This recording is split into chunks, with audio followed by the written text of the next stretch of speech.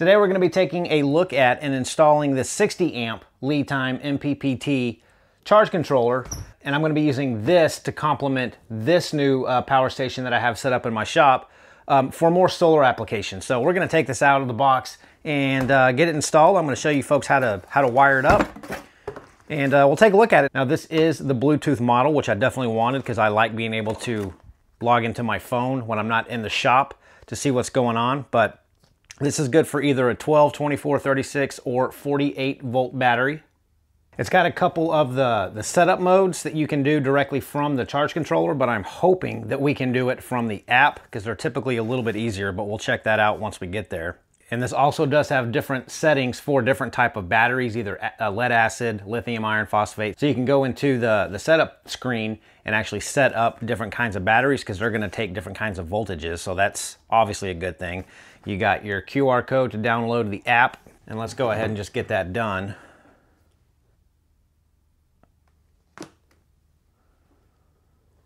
And we want to find the 60 amp charge controller, and I already have it. Okay, so it's the same app that I have for my Group 24 Bluetooth batteries. So that's good. I don't have to download another app.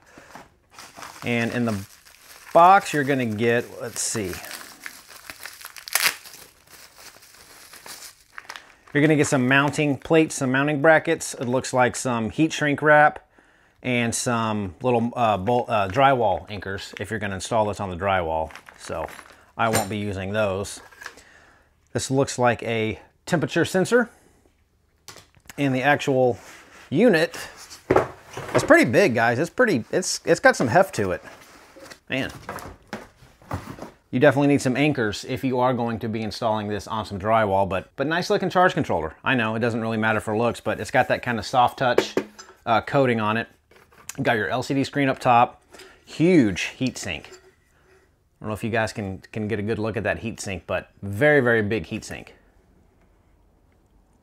And the ports in the bottom look like they're going to easily accept up to at least 10 gauge solar cables and battery leads and loads if you want to connect like a 12 volt load. But your two PV cables are going to go on the far left, your battery cables are going to go in the middle, and your load, if you're going to use loads, are going to go on the far right. Then you got your RS-45 communication port over here on the right hand side, and then your temperature sensor port over here on the left. So this particular charge controller, again, is either 12, 24, 36, or 48 volt, 60 amps, up to 150 volts. Max input power is 900 watts at 12 volts, or 1800 watts at 24 volts, 2600 watts at 36 volts, and 3200 watts at 48 volts. So we're gonna get this installed somewhere over here, and then I'm gonna show you guys how to wire it up, and we're gonna get a battery out, and I finally have some sun today, so we're gonna see if this thing will actually input juice into my battery. So I think where I'm gonna try to mount this is gonna be right here on the side of my little cabinet here, and try to get this as level as I can.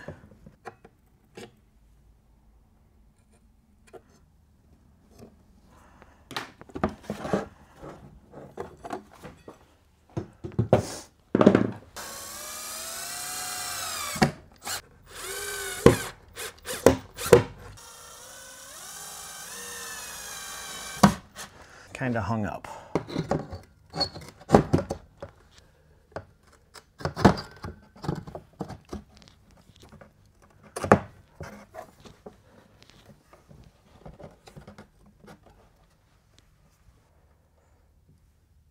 And we're good.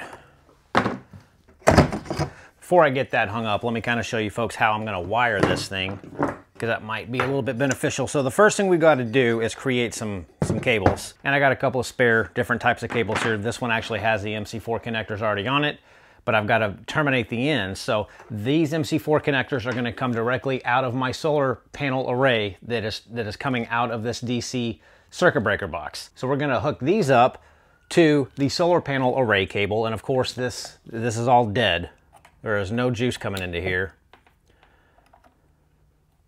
So I'm going to want to get some ferrules on the end of these to install in the bottom of this charge controller. So we're going to split this wire, pull it apart just a little bit like that, and we're going to get some ferrules and hook them up to the PV input, and then we're gonna do the same thing on this piece of wire. I'm gonna install a couple of ferrules on this end and connect to the battery side of the charge controller. Then we'll actually either put some probably ring terminals on this to actually kind of hardwire it to the battery. You could put alligator clamps on it, whatever you want, but I'm probably gonna use ring terminals.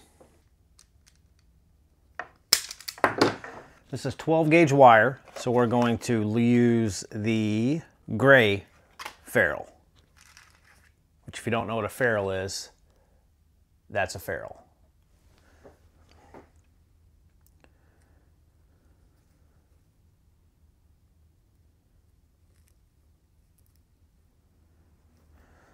Get that installed on the end. Use the crimper that came in the tool.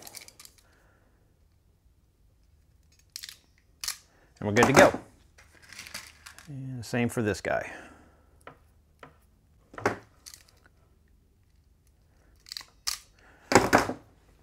All right, so now I've got my two ferrules on the end of this cable, and we're going to put it into the charge controller. Now, you always want to connect your battery to the charge controller first. You never want to connect your solar to the charge controller without the charge controller having a way to output all of that solar input. So I'm not going to connect these solar panels first. I'm going to build the battery cable first so I can get this hooked up to a battery. Then I'm going to come in and hook up the solar cables to the charge controller. So this is a little bit thicker wire. This is 10 gauge.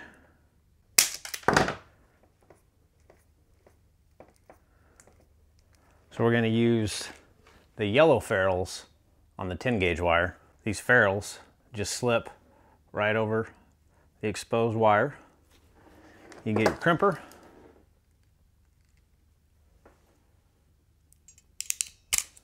And that creates a really nice end for these cables. There you go. Now for this end, I'm going to use ring terminals. And these actually have the heat shrink on the end. So this is what I'm going to use to connect to the battery. And I'm going to put a bit of heat shrink over this tube right where the split ends, because I don't want it to keep splitting. So I'm going to give myself enough room, and then we're going to heat this heat shrink up so that the wire can't split past it.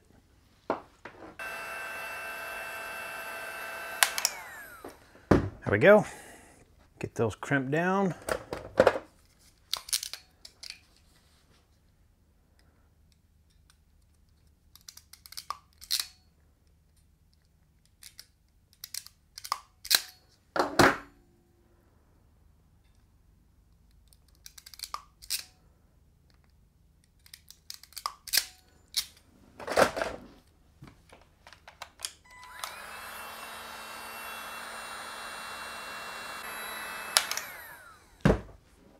And these will go to the battery out of the charge controller.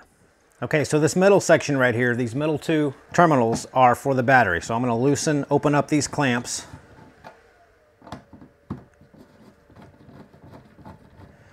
And we're going to install these ferrules on this battery cable that I made. So obviously negative goes to negative, positive goes to positive. And those fit in there just like that. Tighten them down.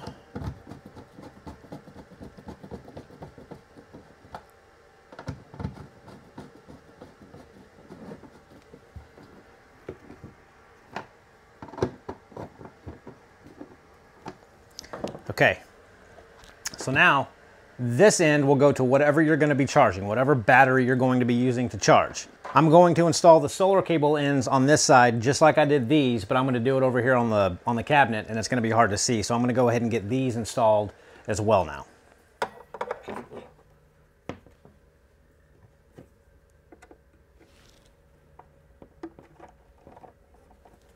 Negative to negative, and I almost did that wrong. Negative to negative, positive to positive. Okay, now I still have this thing cut off, so it is not accepting any solar, which again, you don't want until you have a battery hooked up. So I'm gonna go pick a battery that is, I know, discharged, and we're gonna hook this up to the battery, and then We'll take a look at the screen and then the app to see if we can set up any of the parameters, the charging parameters, directly from the app. Okay, found a battery that I know needs to get topped off. This is just a 100 amp hour, 12 volt battery, the DJL alphabet soup battery. But it's not sitting at full charge. So I'm gonna take the cable that I made coming out of the battery terminals with these ring terminals, hook them up to the battery, and then we'll get the charge controller actually turned on when I turn on this DC circuit switch that's going to my solar array. So to do that,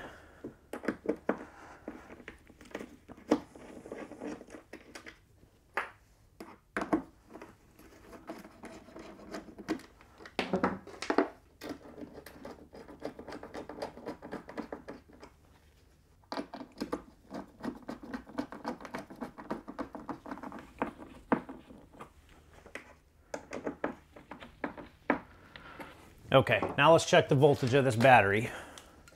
If I can get these clamps on them. Okay, we're sitting at 13.28 volts on that battery. So you can see my charge controller did light on. It is detecting battery, 13.2 volts. 13.28 volts, close enough. Let's get my solar turned on. And it's going to start blinking. There we go. So it is detecting solar. You can see that it is inputting now, hopefully.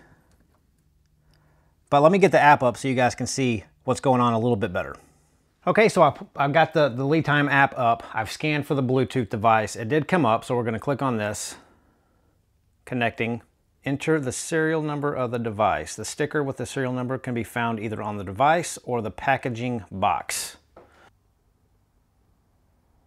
Okay, confirm. Invalid serial number. Let's try again. Confirm. Invalid serial number. Are you kidding me? See if that worked. Confirm. Invalid serial number. Okay, so I finally got it connected. Couple of things. I was in the wrong app. You have to be in the LiTime Solar app.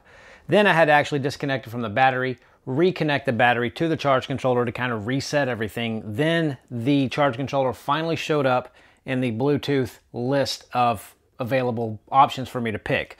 So now we're here. So now it's showing that my battery is at 13.6 volts. But let's make sure that that is true. My other multimeter just died on me. 13.55, so fairly close. Now let's go into the app here and see what all we can change. Parameter settings, battery type, lithium. Let's see what all we can do. Confirm to unlock battery type. You got flooded, sealed, user, lithium, gel. So yeah, we're gonna go into lithium. The boost charge voltage is 14.4. Over discharge, reconnect is 12.4. Over discharge, disconnect is 10.8. And it doesn't look like, okay, so you can change this. So you can change your boost charge. I'm gonna put mine to 14.6 and confirm. And I'm gonna leave everything else the same. Hit confirm. We'll go into real-time monitoring. And you can see my voltage. I'm inputting 60.3 volts. It's fairly early in the morning, currently at 15.51 amps, 13.6 volts, inputting 210 watts of power. So I roughly have 15.5 amps or 211 watts coming from my solar array in the backyard going into this battery. I don't have my load. I don't have anything connected coming out of the load. And what's cool is you can go in here to this historical data, and I just cut it on, so it's not gonna have much. So you can come in here and look weekly how much solar you're able to get into that battery. It's gonna give you quite a bit of information if you want it. Your lowest battery bank voltage, your highest voltage, your max charge you were able to get during that week or day, your cumulative daily discharge amount. So some pretty good stuff there. Let's go back in here into real-time monitoring. So again, this is showing roughly at 15.5 amps. I'm getting 210 watts. And 15.5 amps, if that shows up. 15 point, well, it's gonna fluctuate, but right around 15 amps. So the app seems to be pretty accurate. But the only thing you gotta keep in mind, guys, this is a Bluetooth connection. So you can't be 3 blocks away and pull up this app to monitor your charge controller. You have to be within Bluetooth range for this to work. It would be awesome if this had a Wi-Fi feature on it, but then it would be way more expensive.